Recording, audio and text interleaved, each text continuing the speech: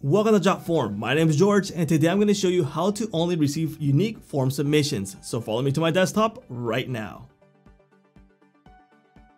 Alright, this is our Jotform dashboard, and to set our unique submissions for forms, we have to do this for every single form. In this case, we'll select this one for testing purposes. Let's edit this form. Let's go into settings. We're going to show more options. We're going to scroll down.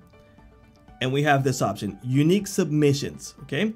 Let's click on it. By default, it's no check. What does that mean? That they can submit as many submissions as they like. This could be useful if you have a person, for example, a virtual assistant that has to fill out the form.